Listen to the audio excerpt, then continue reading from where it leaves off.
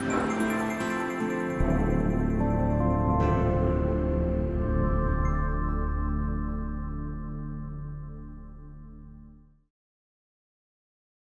your new book wasn't really what I was expecting. I expected a kind of, here's my mother's wisdom, and there's a lot of that in the book. But really, it's a very honest portrayal of your relationship with your wonderful mom, Hilda, especially as she aged. And I guess my first question is, was it hard for you to write such a personal book about that relationship between you and your mother?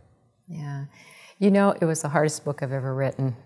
And my mother has been gone it'll be 15 years in April. And the year after she died, I thought, I'd love to write about my mother, what I learned from her. I just was so impressed with how she approached her aging and death. And then every time I thought about it, I just was filled with this grief. And I thought, well, I'll just wait another year and this will be gone. And, it just never happened.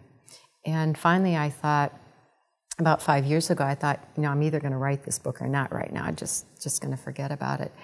And, when I wrote Praying Our Goodbyes, I knew that to grieve well, one has to really enter into it.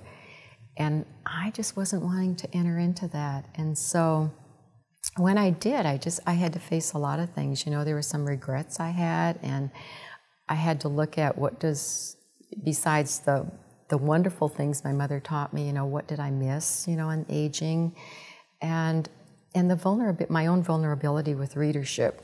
I just thought I've got to be honest about this, and if I am, hopefully it's not like bleeding on the pages, but rather it's really just presenting. This is how this happened in my process of looking at my mother's journey and my being with her in that, and how aging became very difficult for this woman that I felt and knew her as really resilient and courageous. Her last 10 years of her life, her motto was fly while you still have wings. And she lived life with gusto, but then she had so many different health issues. And that was really hard for her to move from doing to being. She didn't know how to do that, which most of us don't know how to do. Right. Yeah. Well, my novice director used to say, a lot of us are human doings instead of human beings, and we have to learn how to be.